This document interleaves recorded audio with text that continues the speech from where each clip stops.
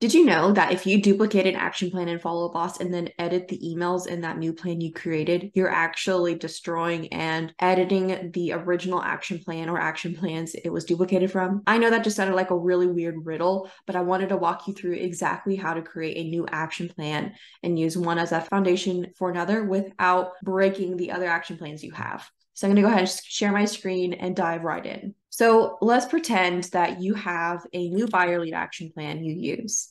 And let's pretend you say, well, I'm now doing a buyer seminar. So I'll just take the new buyer lead action plan and use it as that foundation for my buyer lead seminar action plan. So I'll go ahead and duplicate the action plan. I'll zoom in here by clicking this button. And once you click duplicate, it's going to change the name to say new buyer lead number 2. So what a lot of people don't know, and a common mistake people make, is you might say, oh, I duplicated it. Now I can go in, rename the action plan like new buyer seminar, and open up the first email and change what it says. But pause, stop, time out, do not do that. Because if you look in this email editor here, it says used in 2 other action plans. So this means if I edit this email, it's going to edit the email in these 2 other action plans I'm using. So although in Follow Boss you can duplicate an action plan, it's also going to edit the original templates that were used in the previous action plan. So duplicating an action plan does not, as a result, create a whole new set of email templates that don't affect your other action plan that it was used in. The only thing that is not affected by the other action plan is the text message. Otherwise, Follow Boss uses the same email templates you were already using. So if I change this to say, thanks for registering for my home buyer seminar, I'm curious like what prompted your interest to register, then it's going to edit that for your general new buyer lead, online buyer lead action plan. So you might be wondering, okay, well, what do I do? So let's save this action plan so I can use it later. What you actually need to do is create the email templates first. So if I go to admin email templates, let's pull up that first email I wanted to adjust. So new buyer lead number 1, 1 second.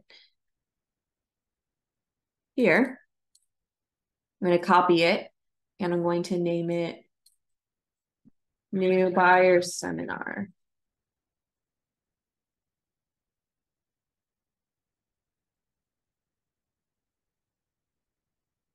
Say, hi, Aim. I just received your registration